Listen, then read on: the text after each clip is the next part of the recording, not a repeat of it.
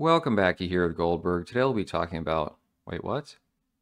Gentlemen, custody will be your Cuxquildon leader. Oh, thank you. Appreciate it. Anyways, you probably heard on the interwebs recently that conservatives are gnashing their teeth and claiming Taylor Swift is a psyop for the chia seeds of the liberals, take your pick. Now, it's just traditional right-wing fashion to pretend or make believe that you have this healthy moral center of society, this silent majority which is rejecting the enticements of the plural left, and that includes a lot of young women who are either not on the internet or are, but only listen to Ben Shapiro. They like reading books and keeping things spick and span, but they're at risk of being corrupted by little icons such as Taylor. I personally consider this to be a preposterous notion. Taylor Swift has been popular for 16 years now, and this is during a period when Leona Lewis bled out. Katy Perry kissed a girl and got mono. The Paramore chick is now trans. What makes Taylor have staying power? Well, it is not so much that she is a representation of what American women want to be, but rather she is a reflection of who they are and how they live their lives. Recall how she first got started.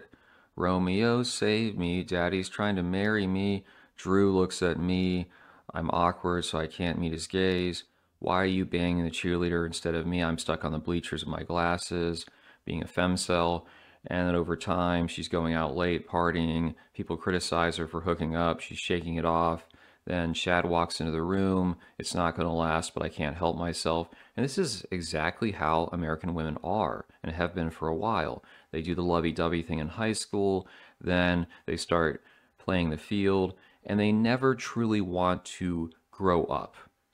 It's Peter Pan for women. They don't have to become a mom or a granny. They just can refresh the screen countless times.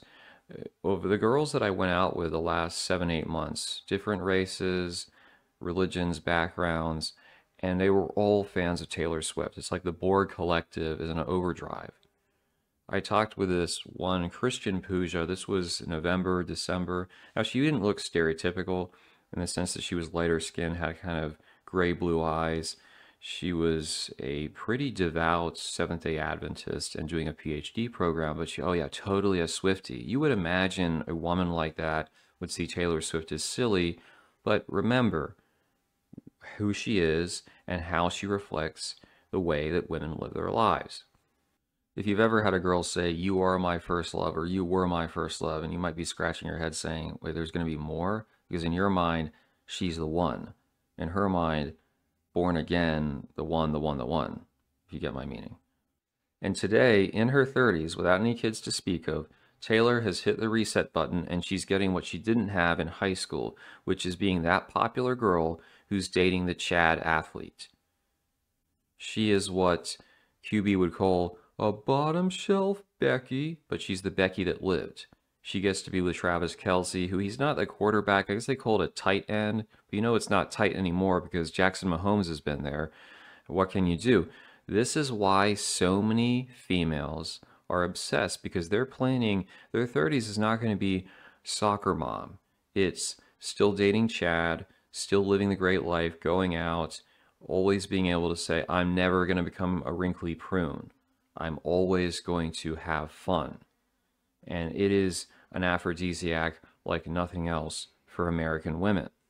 I even asked this chick that I talk to sometimes, I was all right, between Travis Kelce and Patrick Mahomes, she said, oh, definitely Travis Kelce. He's much more attractive.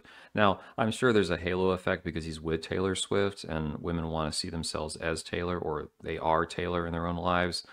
But there is that element of the black pill where Patrick Mahomes, he's a little shorter, he's got kind of a goofy clown face at times. Who knows what's going to happen next? Maybe when Taylor Swift becomes 40, she'll date a younger Chad, or she might even go for Andy Reid, the guy in the middle there. We cannot be certain. But whatever she does, it will be very clearly understood to be appropriate. Whether she wants to date the Chad, she takes a break, gets the normie for the romantic nonsense. She's living her best life. She will continue to do so. I wish I could buy stock in Taylor Swift because I think in the next 10, 15 years, she's still going to be quite popular.